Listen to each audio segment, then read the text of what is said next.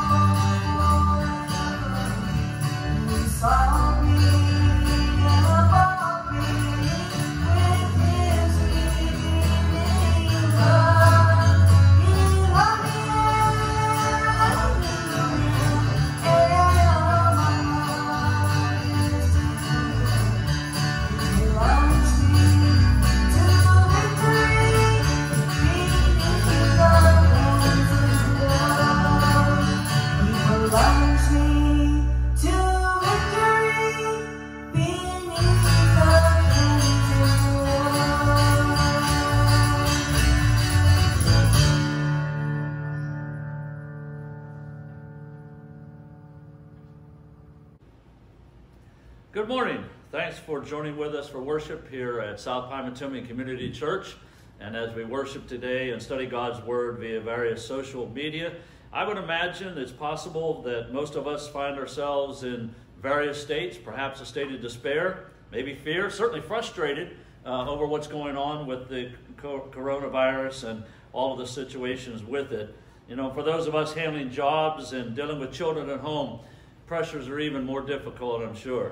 Plus, who knew that our kids ate so much food when they were at school every day? We've challenged you this past week in our messages on how to pray, how to worship God during this time. And today, we would like to examine some ways to deal with all of this challenge and reflect upon God's goodness and the glory of God in our lives. You know, praising God can cause us to have a better experience of joy and happiness in our lives. And it's a lesson for us to have some peace or a sense of peace during this time of storm. And I'm going to encourage you to follow in the Word this morning as we study together. Well, let's ask God's blessing as we gather together. Heavenly Father, thank you so much for the opportunity to worship you, to study your Word together. And I pray, Father, that as we examine this aspect of giving you glory and praise, even in this time of crisis in our nation, in our own communities, that you certainly would be present in our lives. Thank you for being with us. Thank you that we have this opportunity to worship together. In Jesus' name, amen. I'm going to ask if you would to take your Bibles and turn with me to the book of Psalms, chapter 98 this morning. We'll be there in just a few moments. And as we study together, I would examine and ask us to think about a life lesson of praise in God's glory. A life lesson in praise in God's glory this morning. And as we do that, let's examine together as we look at the scriptures how we can better give praise to God. I think the first thing that we would ask ourselves, the question is, why should I give praise to God? Why should that be something that I be concerned about? Even now in this situation. I think first of all, it's because, as the psalmist says in Psalm 150 and verse 6, let everything that has breath praise the Lord. The Bible commands us to praise God. In times of stress, in times of difficulty, certainly in good times, we give praise to God for what he has done in our lives. But it's sometimes difficult when we're ready to expel our children from homeschooling right now to give praise and glory to God. But we should. For some of you, this may be the first time in a long while where you've had an opportunity to sit down as a family and enjoy a meal together. You know, the Bible commands us in all aspects to give praise to him. But I think secondly, it also praise helps us to facilitate our access to God. The psalmist again says in verse 4 of Psalm 100, enter his gates with thanksgiving and his courts with praise. And we often use that verse to reflect when we're in church or in a church service. But think about it in terms of your own home, in terms of your own life. Our perpetual praise provides a clear passage into God's presence. Hebrews chapter 10 verse 19 reminds us to have boldness because we have the opportunity to enter the very presence of God himself because of what Jesus did for us on the cross. What a joyous blessing in our own lives to understand that as we believe on the Lord Jesus Christ for salvation, we have direct access into Almighty God's presence. So praise the Lord for that and examine that in your own life and in your family's life during this time. I think, again, why give praise to God? Not only because the Bible commands it, not only because it helps facilitate our access to God, but thirdly, praise actually is a weapon against Satan. You know, sometimes we get depressed. Sometimes we have those situations in our lives when Satan himself is causing us to even doubt our own relationship with God. And as we think about that, I would remind you that in Isaiah 14, Satan was once the chorus leader of praise in heaven. And yet because of his sin, God ejected him from his very presence. And today, Satan hates praise because it reminds him of what he gave up, what he can't regain in the presence of God. So use praise as a weapon even against Satan and the challenges that he might bring in our own lives every single day. You know, as we praise God for what he has given us in the past, don't let the perils of today stop you from praising God for what he has done. Many of us during Thanksgiving time, we'll sit around the table and we'll go around that table and we'll give thanks for certain little things. And we'll ask our children or our grandchildren to do that as well. Let me encourage you to think about doing that at your next family meal. Here on Sunday, take an opportunity to give thanks to God for something. Go around the table and enjoy the presence and the praise of God.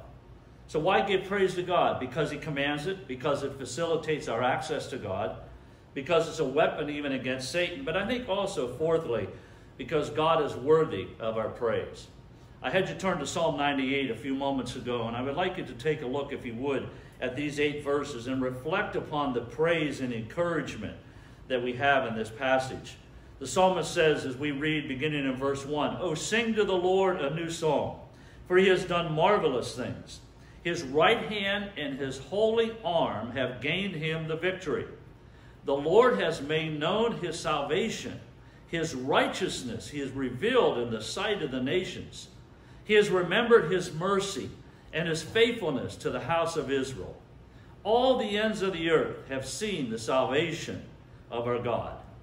Shout joyfully to the Lord, all the earth. Bring forth in song, rejoice and sing praises.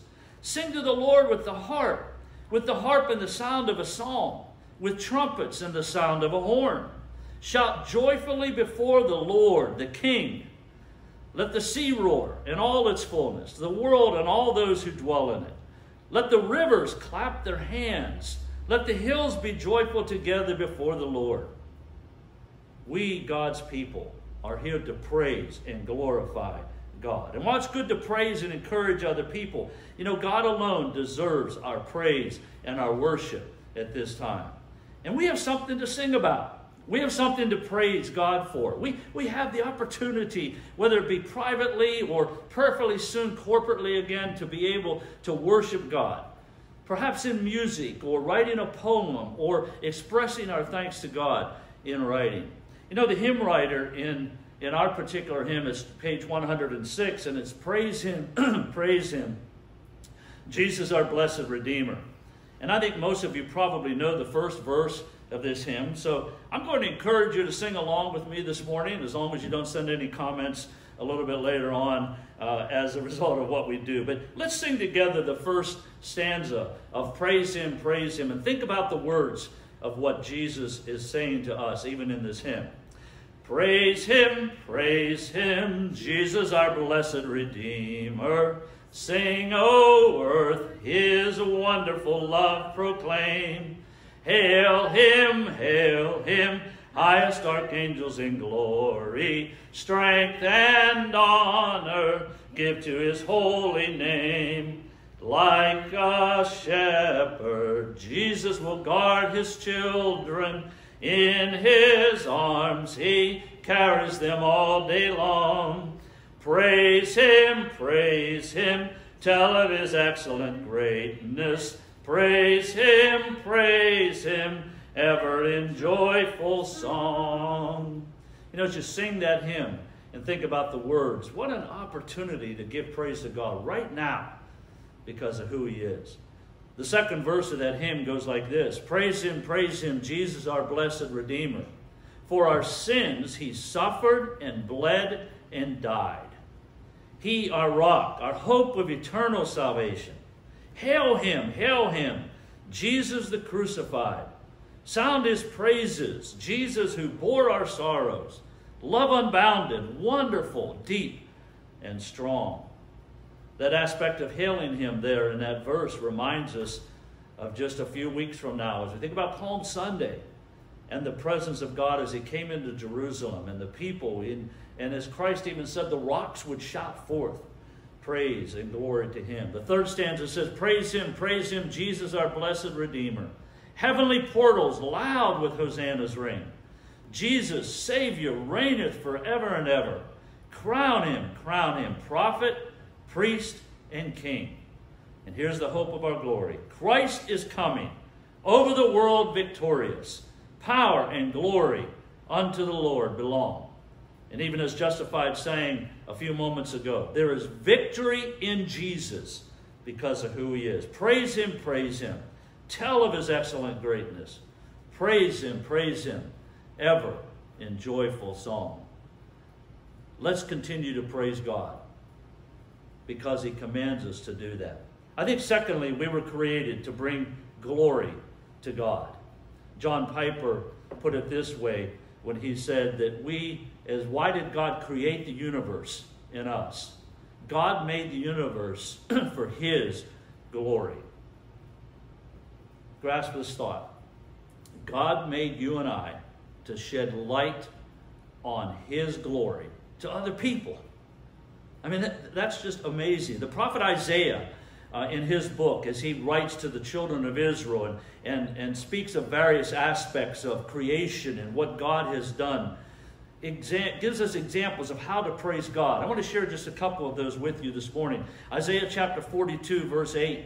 I am the Lord, that is my name, and my glory I will not give to another. Chapter 44, verse 23. The prophet again says this. Sing, O heavens, for the Lord has done it.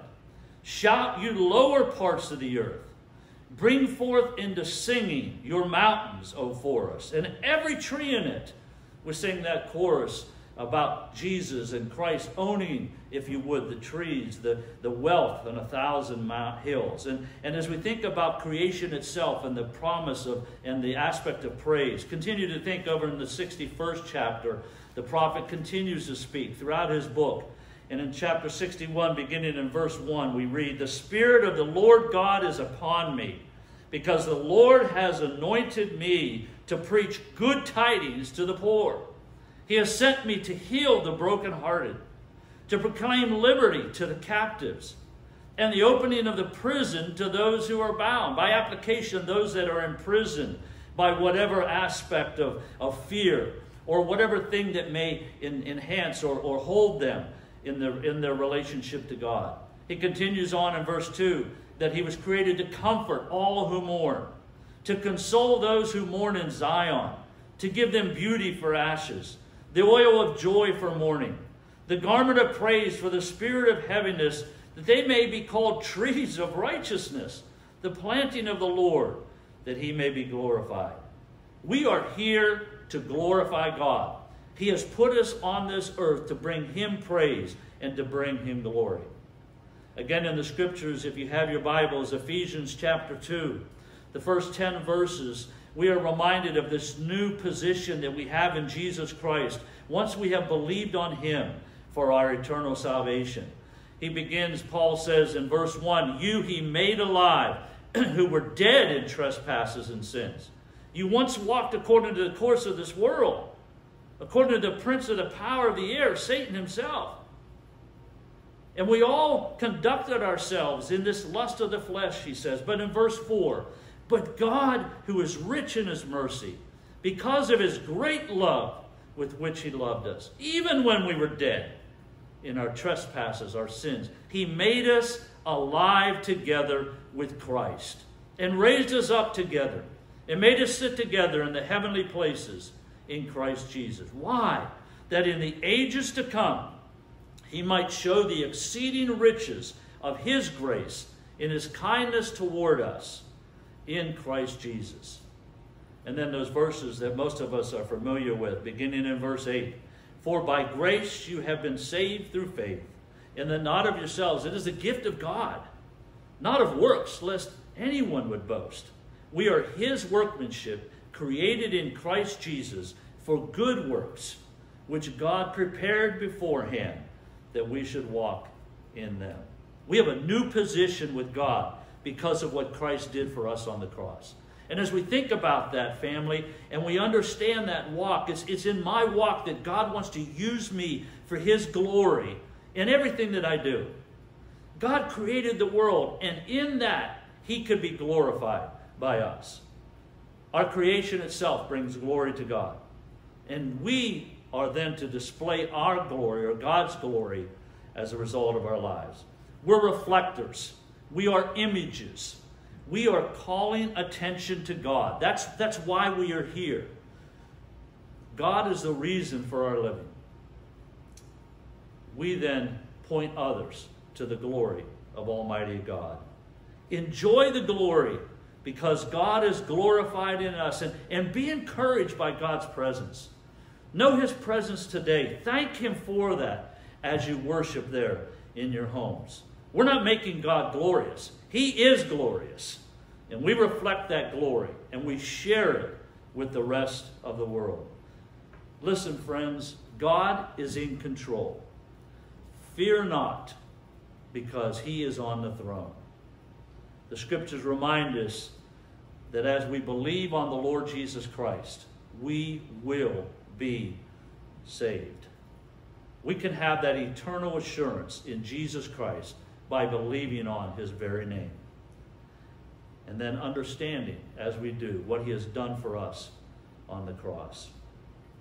We are here to give praise and glory to Almighty God. So I want to encourage you to begin today and this whole week, bring praise and glory to God by your life. Yet, yes, even in spite of this virus, in spite of the fact that we're quarantined and we find it hard to even live with our own family,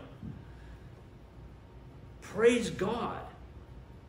Allow the joy of Almighty God to overflow in our hearts.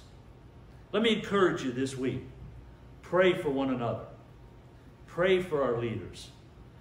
Pray for our president and his team as they work on solutions and how to best handle this crisis in our nation. Pray for the professionals who are working in this medical field. Pray for our first responders, our nurses, and our doctors as they deal with the circumstances surrounding this. Pray for those that are already infected, and pray for God's protection over others. Let me encourage you to reach out, especially to those, yes, of our senior friends in the church and other areas in your community, in your neighborhood. Check on them. Ask them if you can go shopping for them or do various things for them. But think about how you, in your own protection, can best serve other people and as thus glorify God this week. Heavenly Father, I pray for your presence. I pray for your peace in our hearts. I pray, Heavenly Father, that you would encourage us through your word. Help us to give glory to God this week, this day, because not only of what he has done for us on the cross and allowing his Son to die for us, but now, Father, we are images, we are reflectors of you. And I pray, Father, that in our hearts and in our families and in our little groups together this day and throughout this week, that we would be able to give you glory and honor and praise for who you are and for what you are doing in our lives. Father, thank you for loving us. Thank you for caring for us. We praise you for who you are and for your presence. Might you be glorified in all that we do. In Jesus' matchless name, amen. May God bless you, and may God be glorified in our lives this week. Reach out to others and allow him to be praised and glorified in all that we do. Lord willing, we'll see you together for corporate worship very soon. God bless.